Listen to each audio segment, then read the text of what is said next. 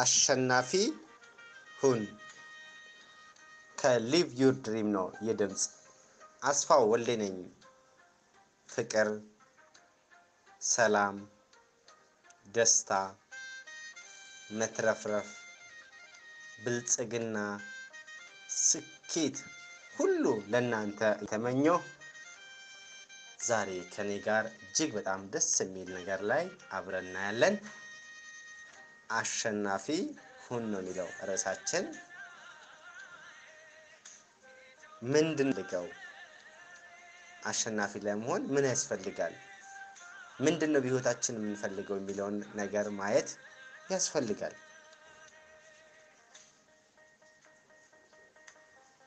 የምንፈልገውን ራሳችን ማግኘት እንደምንችል እናምናለን ወይስ ምን ነው ሌሎች ሲያሳኩ ያያየን ራሳችን እንደደካማ ምንቆጥረው ሌሎችን ያያየን የምንቀናበት ነገር አለ ይሄን ነገር በደንብ እንወቀው ይሄ መጥፎ የሆነውን ቅናት ከሆነ የቅናቱ ስሜት ለበጎነት ብንጠቀመው ያንን የምንቀናበት ጓደኛሽ ሌላም ሰው አድርጎ ስናየው በጣም መንቀናበት ዋው እሱማ እንደሱማ ማድረግ አለብኝ ይያልን እንትን ምንለው ይሄ ቅናት ነገር ያንን ነገር በበጎነት ወደ ፖዚቲቭ በመቀየር ወደ መልካም ነገር በመቀየር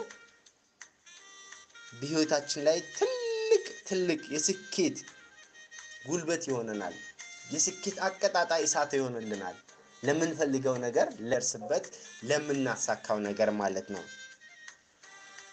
ይሄንን ለማድረግ ደግሞ ምን ያስፈልጋል የግንኙነት መረባችንን መዘርጋት ያስፈልጋል ከሰዎች ጋር የምንተዋወቅበት መንገድ ማብዛት ያስፈልገናል ማለት ነው ይህ አንዳንድ እነዚህ ነገሮች በተለያዩ መድረኮች ላይ መታየት ያ ማለት መድረክ ማለት ህዝብ ተሰበሰበበት ብቻ ላይሆን ይችላል እንዲ ሶሻል ሚዲያዎች ላይ መልካም ነገር ማቅረብ ለሰዎች የሚጠቅም ነገር በመጥፎ ነገር መታወቅ ይቻላል በጥሩ ነገርም መታወቅ ይቻላል በጥሩ ነገር ለመታወቅ ግን ጊዜ ይፈልጋል ዋጋ ያስከፍላል ስለዚህ በየትኛው ብትታወቁ ይሻላችኋል ይህ ምርጫችሁ ነው ስለዚህ ከሰዎች ጋር ለመታወቅ የተለያዩ መድረኮችን ማመቻቸት ከሰዎች ጋር መገናኘት በተለያየ አጋጣሚ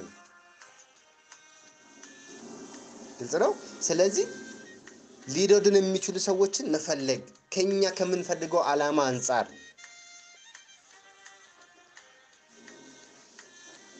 ፈገግታ ሊኖረን ይገባል ከሰዎች ጋር መተዋወቅን መጨመር አይናፋር የሚባሉት ነገሮች ማስወገድ ይሉኝታን ማስወገድ እነዚህ ለአሸናፊነታችን በጣም መሰረት አላቸው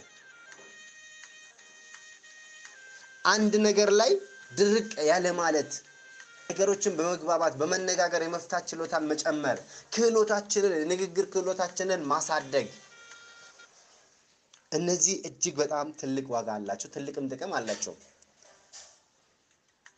መለወጥ ያለብን እቅዶች ካሉ ግቦች ካሉ አላማዎች ካሉ አላማችን ላይ ለወጥ ይችላል ግቦቻችንን ግን መለወጥ እንችላለን እንደየሁኔታው አይተን አንድ ግብ ላይ ሙጥኝ ማለት የለብኝም በዚህ ወር ይሄን አሳካለሁ ብዬ ካልተሳካ ለምን አልተሳካም ብዬ ጊዜን ማባከን የለብኝም እሱን ሳስብ ያለፈውን ወር ለምን አላደረኩም ይያልኩኝ ሳስብና ሳሰላስል የዛሬውን ስራዬ ሳልሰራ የነገውን ስራዬንም ያበላሽው ነው ስለዚህ መለወጥ ካለብን እቅዶቻችንን መለወጥ ትኩረታችን ሁሉ ግባችን ላይ ማድረግ ግባችን ላይ ማትኮር ለማሳካት ለመስራት ያሰብነው ነገር ላይ ብዙ ጊዜ 10 ነገር እንደረድረንና 10ሩም ሳናሳካ እንቀራለን በጥቂቱ 3 ነገር ላይ ማትኮር ምን ፈልገው urgent በቅድሚያ በአንገብጋቢነት በጣም አስፈላጊ ሆነ በጣም አንገብጋቢ ሆኖ ፍላጎቶቻችን ላይ እናትኮር 3 ነገሮች ላይ እነዛን ስንጨርስ ወደ ሌላው መሄድ ስለምንችል ማለት ነው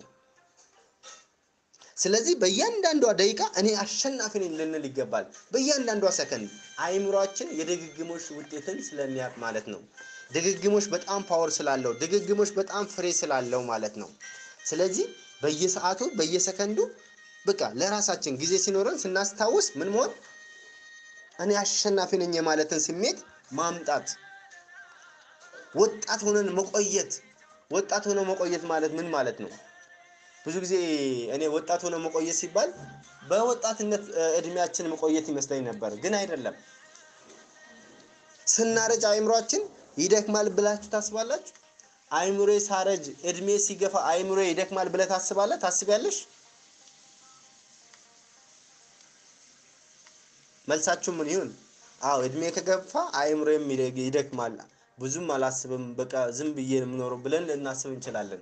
ግን አይደለም። ጥናቶች እንደሚያሳዩን ግን ከ60 እስከ 70 በመቶ ውስጥ ወይም ከ60 እስከ 70 እድሜ ውስጥ ባለን በዛ እድሜ ውስጥ ስንኖር ማለት ነው አይምሮአችን 1% ይጨምራል። አይገርምም? የማሰብ ችሎታው፣ የማገናዘብ የማስተዋል ችሎታው ምን ይሆናል? ይጨምራል። 80 ስንሆንስ 2% እየጨመረ ይሄዳል። አይገርምም? እድሜያችን እየጨመረ ሲሄድ የማስተዋልና የማገናዘብ ነገሮችን አርቆ አስፍቶ የማየት ችሎታችንን በዛው መጠን ይጨምራል። ለዛ ነው ሁሉ ጊዜ ወጣት ሁን የሚባለው። በወጣትነት አይምሮአችን ሁሉን ነገር ካልነካን ሁሉን ነገር ካልሞከርን የሚል ስሜት አለ። ያ ደግሞ ለመልካም ነገር ካዋል ነው በእርግጠኝነት ብዙ ነገር እንጠቀምበታለን።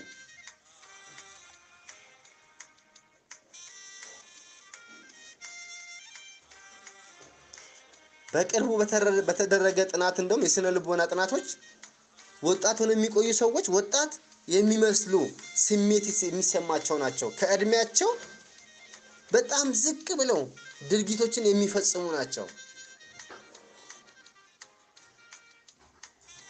ይህንን ደግሞ የወጣትነት ስሜት ለአእምሮአቸው የሚመግቡት ራሳቸው ናቸው፣ ማንም አይደለም። ይሄን የምንመግበው በአፈርሜሽን ሊሆን ይችላል። አፈርሜሽን ማለት ቀና አዎንታዊ በሆኑ ነገሮች ለራሳችን በመንገር ሊሆን ይችላል፣ በምናብ በማየት ሊሆን ይችላል፣ በተለያየ መልኩ ማለት ነው። ስለዚህ ምንድናቸው ወጣት ሆኖ የሚቆዩ ነገሮች? በእኛ ውስጥ ወጣት ሆኖ የሚቆዩ ነገሮች ምንድናቸው ስንል፣ አንደኛ ለራሳቸው እናስባለን። ለራሳችን ሰው ለራሱ ማሰብ መቻል አለበት። ሲያስብ ነው ለሌሎች ማሰብ የሚችለው። ለራሳችን የማናስብ ከሆነ ግን ለሌሎች ማሰብ ማገናዘብ አስፍተን ማየት አንችልም ማለት ነው። ራሳችንን አንተችም። ወጣት ሆነን ስንኖር ራስን ከመቸተት ምን እናደርጋለን?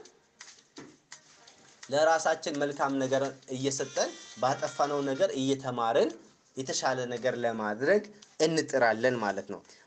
ወጣት ሆኖ የሚቆዩ ምላችሁ ለራሳችን ማሰብ አለብን። ራሳችንን አለመተቸት፣ አለመቃወም፣ ይሄንን ማወቅ አለብን።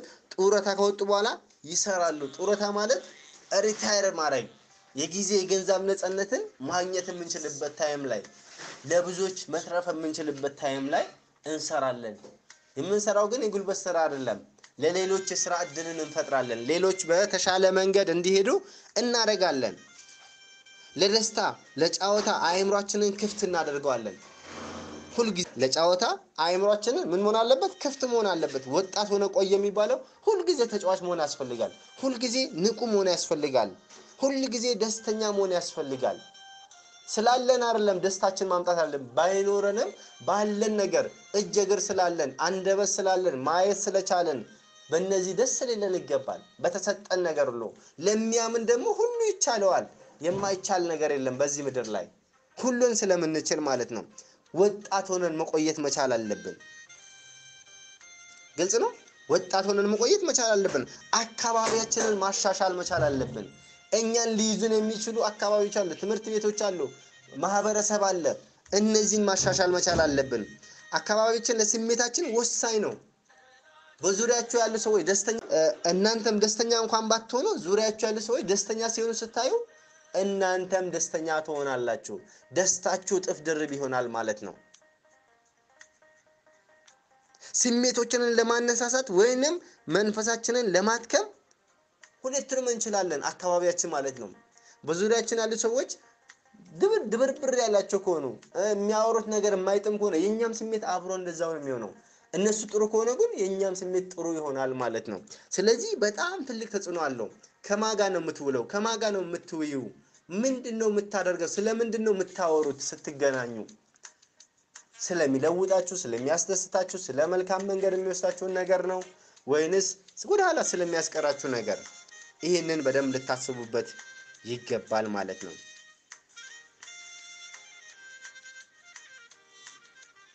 ስለዚህ ምንድነው እኛ ጋር ደስታን የሚፈጥረው? ወደ ቤታችን ስንገባ ከውሏችን ወደ ሰፈራችን ስንሄድ ደስ ብሎን ነው የምንሄደው ወይስ ውጪ ደስ ብሎን ውለን ቤታችን ስንገባ ደግሞ ፊታችንን ዘብዝፈን ነው የምንገባው? ስራ ሰርተን ደክሞን ስንገባ ምን አይነት ፊሊንግ ነው የሚሰማን? ምን አይነት ስሜት ነው የሚሰማን? ይሄንን ማወቅ መቻል አለብን። የተዝናና አእምሮ ሊኖረን ይገባል። የተዝናና ደስ የሚል ጥሩ ስሜት የሚፈጥሩ አካባቢያችንን ጥሩ ማድረግ ስንችል ስሜቶቻችን ጥሩ መሆን ይችላሉ ማለት ነው። ቤት ውስጥ የማንፈልገውን ነገሮች ካሉ ማጽዳት መቻል አለብን። ዙሪያችን ካሉ እነዛን ከኛ ማራቅ መቻል አለብን። የማይጠቅመንን ነገር ሁልጊዜ ለራሳችን ማለት ያለብን ምንድነው? እኔ ጠንካራና ኃይለኛ ነኝ፣ እኔ ጎበዝና ተጽዕኖ ፈጣሪ ነኝ፣ እኔ ልዩ ተሰጥኦ ያለኝ ሰው ነኝ፣ እኔ መልካም ነኝ፣ እኔ መልኬ ውብ ነው፣ እኔ ማራኪ ነኝ፣ እኔ ሳቂታ ነኝ እያልን ለራሳችን የምንሰጠው ቦታ ከፍ ማለት አለበት። ምንድነው የሚባለው? እንደውም ባለቤቱ ያቀለለው ጨው አሞሌ ነው የሚባለው አይደል? እኛ ለራሳችን ቦታ ከሌለን፣ እኛ ለራሳችን ክብር ከሌለን ማንም ሊያከብረን አይችልም፣ ማንም ከፍ ሊያደርገን አይችልም። ስንፈጠር ግን ከፍ ተደርገን ነው የተፈጠርነው። ይሄን በደንብ ማወቅ መቻል ያስፈልጋል። የማይፈለግ ነገር ሁሉ ስኬት ነው። እኔ የምፈልገው ነገር፣ እኔ ማድረግ የምፈልገው ነገር ሁሉ ስኬታማ ያደርገኛል ብሎ ማሰብ ግልጽ ነው። ራሳችን ከመውቀስ መዳን፣ ወቃሽ መሆን መቻል የለብንም። ለራሳችን ክብር የምንሰጥ ሰዎች ደስተኞች መሆን አለብን። የምንዝናና አይኖቻችን ሁሉ ደስ በሚሉ ነገር ላይ ማትኮር፣ አይኖቻችን ዘግተን መልካም ነገር ላይ ማትኮር፣ ትንፋሻችንን በመቀነስ ልክ ቪዥዋላይዜሽን የምንለው ማለት መዝናናት፣ ከዛ አይምሮአችን በምንፈልገው ነገር ላይ ማትኮር፣ ሐሳቦቻችን በሙሉ ደረጃቸው እየጨመረ ወደ ተሻለ ስኬት ጎዳና፣ ወደ ፍቅር፣ ወደ ለውጥ፣ ወደ አንድነት ይወስዱናል ማለት ነው። እነዚህን ነገር አይተን እንጨርሳለን። 9 ዋና ነጥቦችን እስቲ ለራሳችን ወይም በህይወታችን ላይ ማስተካከል ማየት ያለብንን መለወጥ ያለብንን ነገሮችን እናይና እንቋጨዋለን። የመጀመሪያው አይሆንልኝም፣ አልችልም ማለትን ማቆም አለብን። በቃ ከዛሬ ጀምሮ አይሆንልኝም አትበል። አይሆንልኝም ስትል እኮ እጥፍ ድርብ አድርገህ እንደማይሆንልህ ፊርማን እያረጋግጥ እየፈረምክ ነው፣ እየፈረምሽ ነው ያለሽው። ይሆንልኛል፣ ይሳካልኛል ብለን ነው ለራሳችን መንገር ያለብን እንጂ አይሆንልኝም ስንል እንደማይሆንልን እያረጋገጥን እኮ ነው። እንዴ ሰው በራሱ ላይ እንዴት ነው የማይፈልገውን ነገር እንዲሆንለት የሚያደርገው?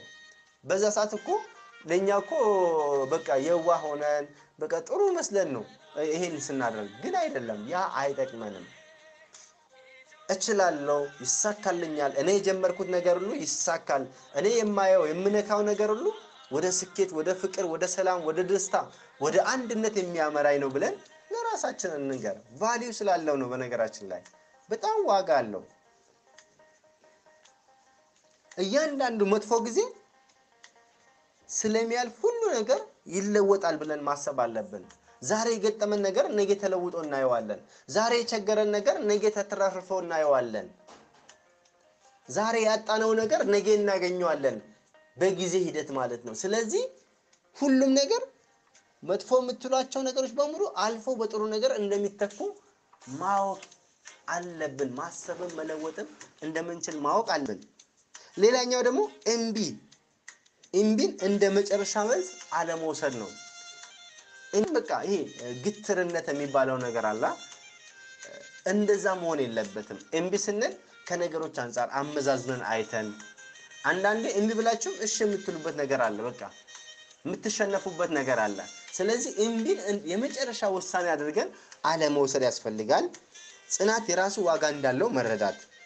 በጽናት ውስጥ ነው ውጤት ያለው፣ በጽናት ውስጥ ነው ሰላም ያለው፣ በጽናት ውስጥ ነው ስኬት ያለው። ሊነጋ ሲል ይጨልማል ይባላል አይደል?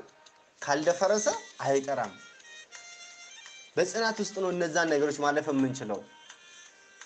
ያንን ጨለማውን ፈርቶ ካልበራ ካለ ያ ነገር ሊያገኘው አይችልም ድፍርሱን ፈርቶ እስኪ ጠራልኝ ብሎ ከሮጠ ያ ድፍርሱን ካላለፈው የሚጠራውን ሊያገኘው አይችልም ስለዚህ በዛ ውስጥ ለማለፍ ምን ያስፈልጋል ጽናት ያስፈልጋል ጸንተን መቀጠል መቻል አለብን በወኔ በፓሽን በፍቅር ይሄን ስናረግ የተሻለ ውጤት እናመጣለን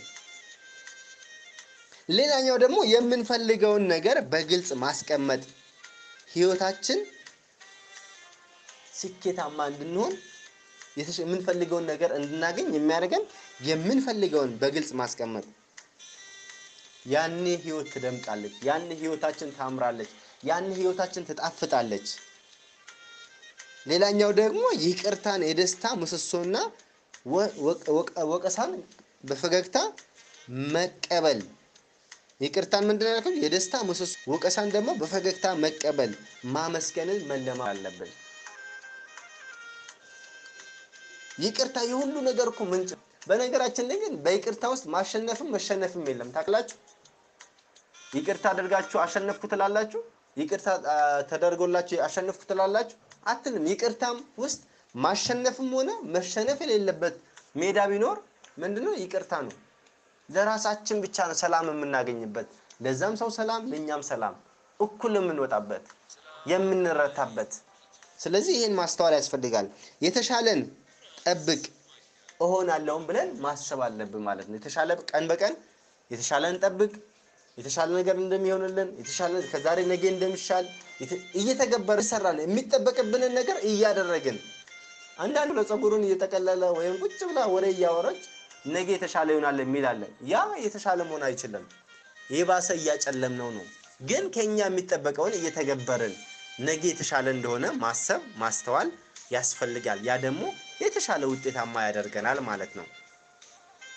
ስለዚህ በቁርጠኝነት የምንፈልገውን ነገር ካወቅን በእርግጠኝነትም እናገኘዋለን የኛው ነው ማለት ነው ስለዚህ ሁሌ አሸናፊ መሆን ያስፈልጋል ለዓላማችን ለምንወዳቸው ለምናፈቅራቸው ለምናከብራቸው ለምንወዳት ሀገራችንም ማለት ነው አሸናፊ ሆነን መገኘት መቻል አለብን ሁሌም በአሸናፊነታችን የምንታወቀው ኢትዮጵያውያን ጀምሮ በማቋረጥ በመሸነፍ አይደለም በማሸነፍ ስማችንም ዓለም የሚያውቀው በዚህ ስለሆነ ሁሌም አሸናፊ ሆነን እንቀጥል እኔ አሸናፊ ስለሆን አንተ አሸናፊ ስትሆን ሁላችንም አሸናፊ ስንሆን ሀገራችን ደግሞ የበለጠ ማሸነፍ ትችላለች የኔና ያንተ የመልካዓ ምድርዋ ያንቺ የመልካዓ ምድርዋ ድምር ስለሆነ ማለት ነው ሀገር የምትባለው ስሟ ብቻ ወይም መልካዓ ምድርዋ ብቻ ሀገር ልትባል ስለማትችል ስለዚህ ሁላችንም አስተውለን በቀናነት ነገሮቻችንን ያሳመርን ወደፊት እንጓዝ ስላዳመጣችሁኝ እጅግ አድርጌ አመሰግናለሁ ተጨማሪ እንዲህ አይነት ስልጠና ቢሰጠን የምትሉት የትኛው ሐሳብ